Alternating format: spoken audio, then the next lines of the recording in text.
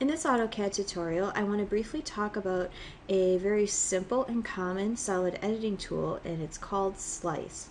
So Slice allows us to take something very simple to something very complex and cut it up so that we don't have to recreate elements or that type of thing. If we need to, alter the size or we want a section of something, this is a really great tool. So all I have to do to slice something is to come in, select slice, and then pick the objects that I'm going to be cutting. So I'll just pick this simple cube shape that I have here, hit enter, and then you specify the start point and end point of the plane.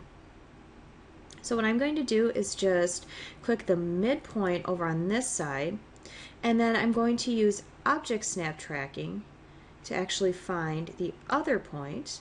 And once you're done, you just need to check the command line and let CAD know if you'd like to keep both sides that you've cut, or you could actually choose a side if you want to cut something and just automatically delete one portion of it.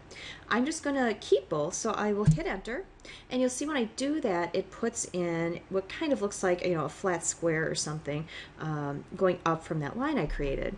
Well, once I've done that, you'll see that if I click on it, I have one side and then the other. So I've evenly divided this up, and if I wanted to, I could even grab this and move it away, so you can see that this is now two separate solid objects.